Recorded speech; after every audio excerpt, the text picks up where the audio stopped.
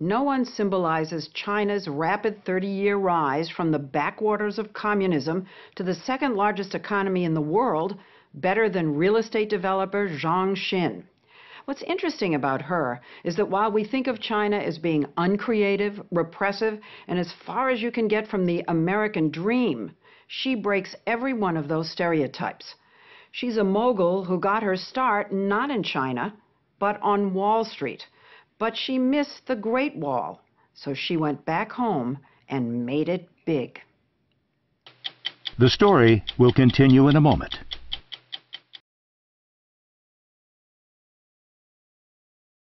The mogul, Zhang Xin, is the fifth richest self-made billionaire woman in the world. This is us. The one outside, that one is us. She's pointing out her buildings. With her partner husband, she has built more of Beijing than almost any emperor in China's history. How many buildings have you and your husband built? Oh, you can't even count them, yeah. right? Wherever you look, you see the company logo, Soho, China, on one cutting-edge skyscraper after the next.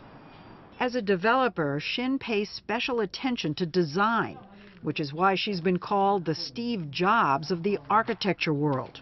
Her buildings are fluid and futuristic and daring, and would be at home in New York or London, an expression of China's emergence into the modern world. I'm wondering, when you see these buildings, if it ever strikes you, and you are designing Beijing. It's a huge responsibility. I feel that. I really do feel feel that. it on your shoulders? Oh yeah, I feel that. I feel these buildings are forming the face of our city. And you build huge buildings and huge projects. That's China, you know. China, if you think about what is the character of China, it's enormous scale. Bigness. It's bigness, everything. She took us to the site of her newest project. Do you love to come out? I love coming out. That's so huge, it's swarming with thousands of workers. These kinds of projects are one reason for China's explosive economic growth. Recently, though, there have been fears of overbuilding and a real estate bubble. Xin told us that's why she keeps her focus narrow, only office buildings and only in Beijing and Shanghai.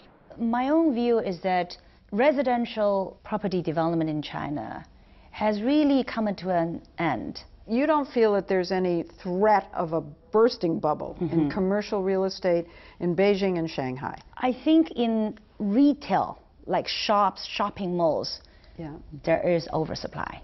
But office is the only property sector that's doing well. Even though the future may be uncertain? The future may be uncertain in terms of, well, the future is always uncertain wherever you go. But more uncertain now. Even if the certainty is not 10% growth for China, it goes down to 7% growth, it's still a better place to put your money. You think? I think so. You have that much faith? That's why we're investing heavily. Her business instincts are usually right. They've made her enormously wealthy and a celebrity here. When she opens a new building, it can look like a Hollywood premiere. Yet at 47, she remains grounded and unpretentious, never forgetting she grew up wretchedly poor. She says her personal story shows that China is the new land of opportunity. China is the place that produced more self-made billionaires than any other country in the world. Do you know what the American dream is? It sounds like the American, doesn't it? Very much so. How times have changed.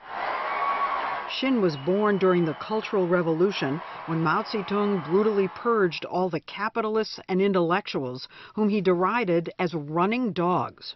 And if you were educated, you were almost crushed. My parents were university graduates. Oh boy, they were in trouble. They were sent to the countryside. I spent years in the countryside as part of the re-education camp. But call it the revenge of the running dogs. Their children are today the country's leading capitalists. For Xin, it goes back to when she was 8. Her mother was allowed to return to Beijing, where she found work as a translator. But they were destitute and homeless, forced to sleep in an office. I remember we would sleep on her desk We would use her dictionaries, because my mother was a translator, as the pillow. You slept on the desktop, dictionary as your pillow? Pillow. Oh my goodness. Yeah, for months we did that. When Xin was 14, she moved to Hong Kong in search of work. But life there was just as hard. She was forced to slave away on assembly lines as a sweatshop girl. On my table, there are like 5 different chips you need to put on the board. Boom, boom, boom, boom, boom. Then you put on the bell, and then the bell goes down to the next one, right? So we all become like a machine doing that. So this is how you spent your teenage years? 5 years doing that. 5 years. So do you look upon that as lost years? No. I mean, I look at those, it's a different chapter in life. I knew that's not a life I wanted to have. Did you have a dream? No. I wanted to just me escape. Out of here. Right. So when she had saved enough money, she bought a one-way ticket to London, packed up her bags, and left. I thought I need to cook for myself, so I carry a wok, a Chinese wok. In your suitcase? Yeah. But forget Chinese food. With no money, she ended up working in a fish and chip stand. Her Dickensian journey wasn't over. I think I was very afraid in England, only because I had never seen so many Caucasians. Funny-looking people. Funny-looking. Language I didn't understand, nothing familiar. And you didn't know anybody. Didn't know anybody. I sat on my suitcase, started crying. You end up, no one's going to believe this, you end up working at Goldman Sachs. What a tale. From crying and alone to school to learn English, which led to a scholarship to the University of Sussex, and then a master's in economics from Cambridge. It was 1992, and Xin's timing was perfect. China was opening its markets to foreign investors. Goldman Sachs sent the sweatshop girl to the mainland to look for opportunities. But she was unhappy in the world of investment banking. I'll give you some of the quotes that you've said. People spoke crassly, treated others badly, looked down on the poor, and adored the rich. Those are your quotes. That's pretty much true. I mean, I think the investment banking environment was very competitive and cutthroat. I was always looking for opportunities to leave. You wanted to come back to China. I think I was just missing the idealism that I was naively brought up with in the communist, socialist China, when everyone was encouraged and brought up to be idealist. And I guess I was just missing what I was brought up with. That's when she met the man she would marry, Pan Shi. He was part of a wave of young idealists committed to liberalizing China through business. In his case, through a new industry, real estate. And I remember he took me to see a construction site.